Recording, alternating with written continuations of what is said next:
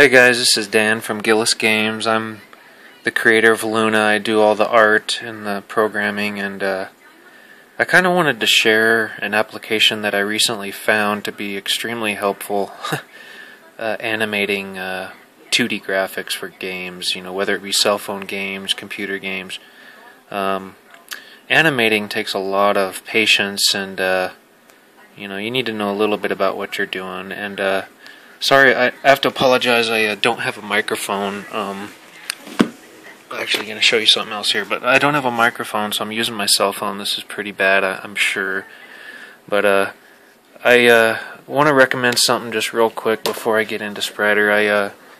I've learned a lot from this Animator Survival Kit. This is a book, by Richard Williams. It just goes into a ton about animation, Disney style, old school Disney style animation, 2D hand-drawn stuff, and it's helped me out a lot referencing, where to put stuff and what works, what doesn't. So I recommend you study that. That's, you need to have a good basis for natural flow and timings and stuff like that.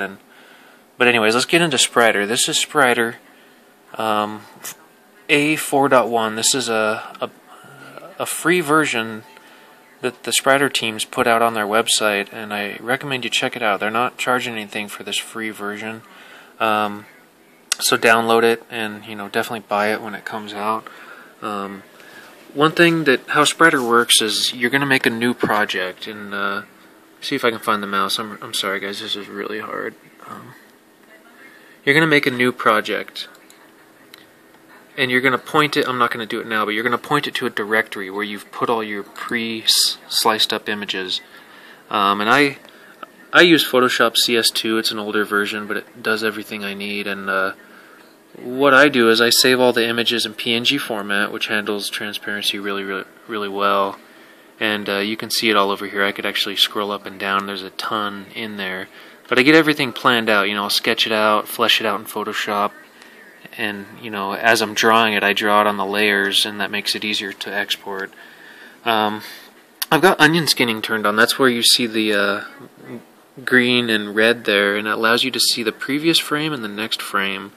I mean, you can actually, I think, drag it much farther, if you want to see a longer period of time on your animation timeline. But for right now, let's go ahead and turn this off.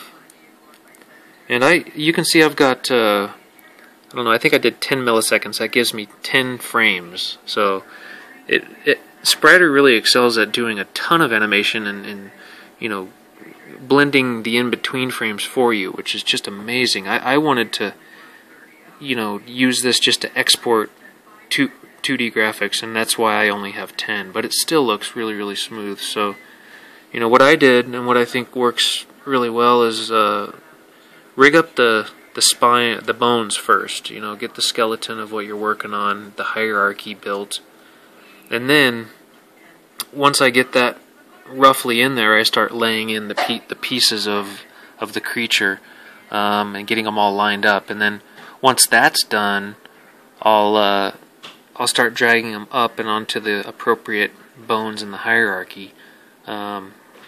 So anyways, that's just a little tip. I don't want to dwell on that forever, but I just kind of wanted to play this and let you guys see it and see how cool it is. So let's watch it for a sec.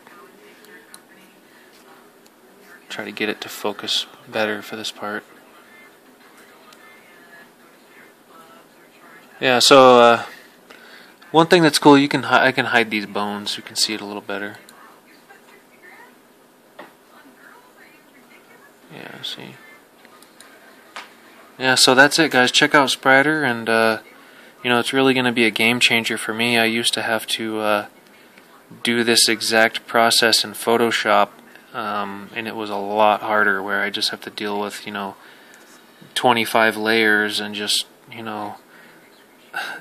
reference the book non-stop trying to animate things properly. But this is really a game changer. It's going to make things a lot easier for you. It's actually really smooth. When I imported these images, they were gigantic.